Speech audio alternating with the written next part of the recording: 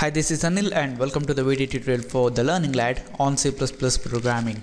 So in this tutorial, I'm going to teach you how to set the format flags to a specific IO streams in C++. So in the previous tutorial, I have explained to you about what is a stream, what are the stream classes available in C++, and also about some information on the format flags. So here in our program, let's say we wanted to print a number 100. So what I'm going to use is I'm going to use cout and I'm going to insert the number 100 and we're going to end that line. That's it.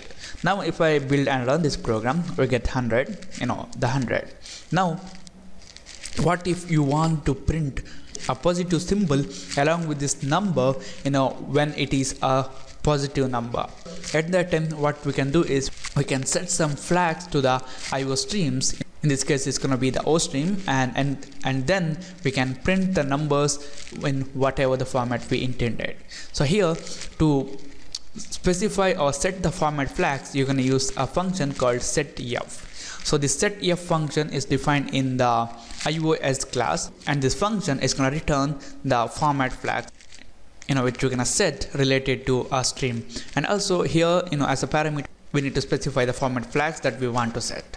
So and the next thing is this setf function is closely associated with the streams in C++, and that's why we need to use this function along with the streams, a particular stream.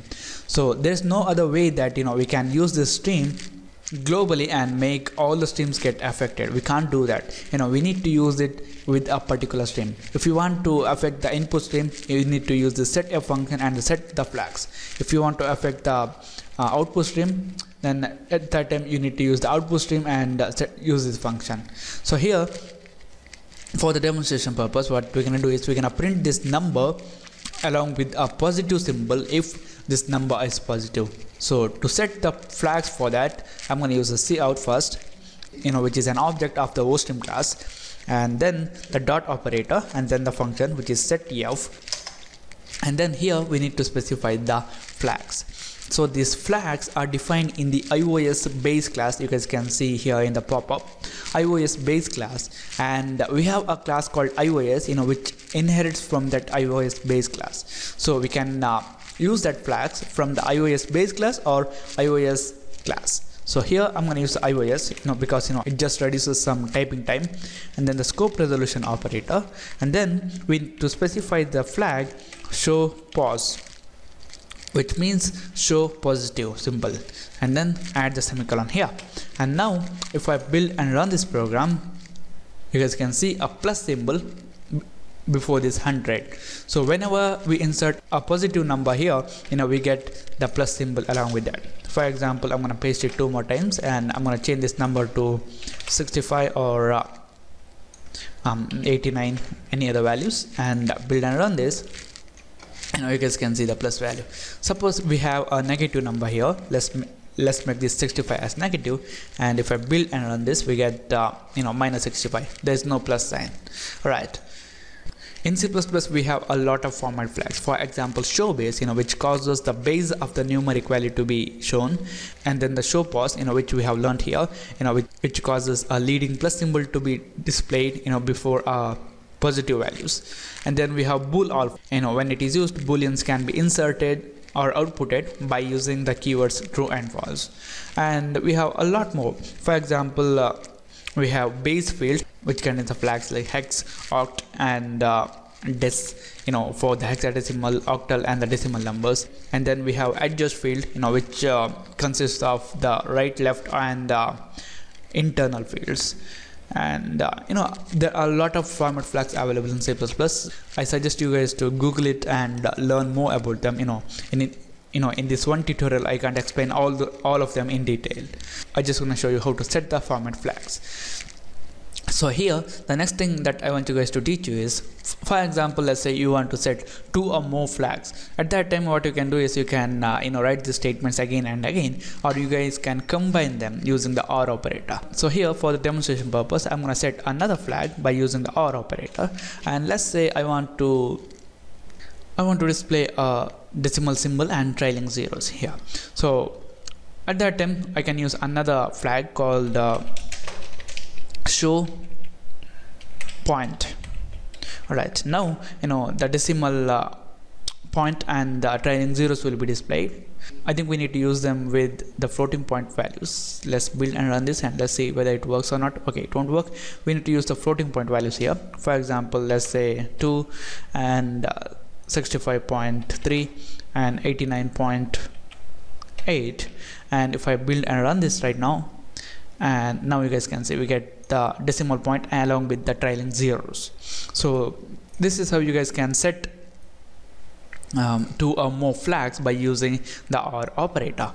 And the next thing that I want you guys to teach you is about another version of this setf function. So sometimes you want to affect only the specified flags. For example, you want to only affect this show position flag. So whatever the value is set, we need to reset that and you want to affect that. So at that time, what we can do is we can use another form of this setf function. So it is going to be the setf function and then the first flag and then a comma and then the second flag. So this second flag must be the same flag.